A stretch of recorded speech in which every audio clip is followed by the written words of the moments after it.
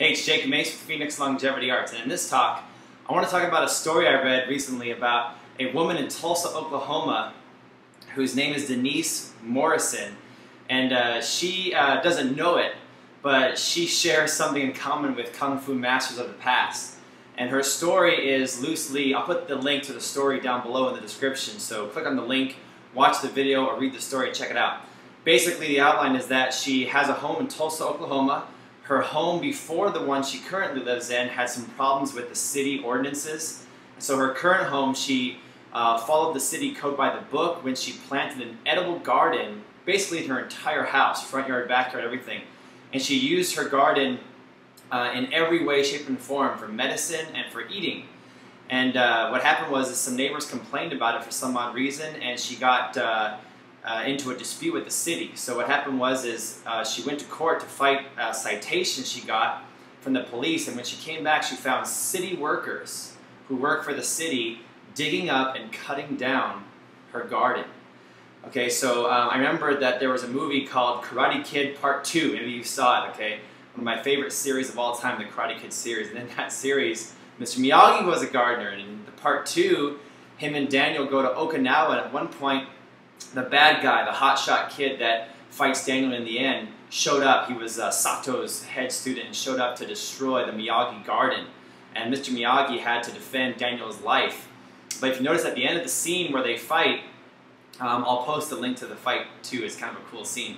At the end, he thrusts a Japanese spear right at the guy's throat. Doesn't kill him, doesn't hurt him, but just leaves, and the bad guys continue to completely thrash the Miyagi garden. Both stories are very true and very historic, because a lot of the Kung Fu techniques that we practice were created by Buddhist Taoist monks that were being oppressed in this way. So whether it's from a group of invaders or the city itself.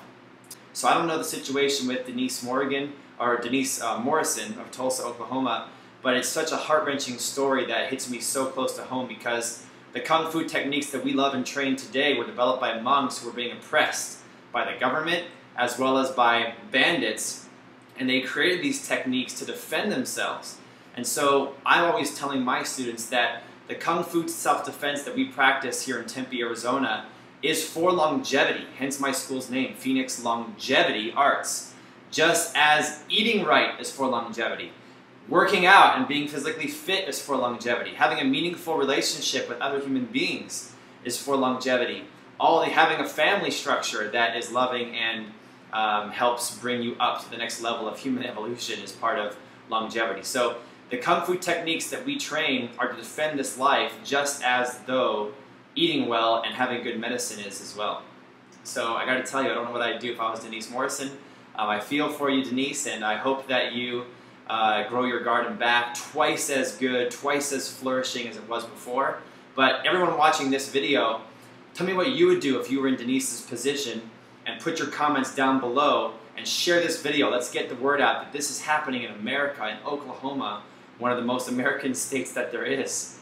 So get the word out, let me know what you think, and offer some solutions, maybe Kung Fu based, what you would do if you came home to find city workers destroying your work, your property, or your livelihood in terms of food, medicine, and the like. This is Jake Mace signing off, and I'll see you in our next video. Thanks for all the comments in advance, and see you next time for our next training in Kung Fu, Tai Chi, or Qigong.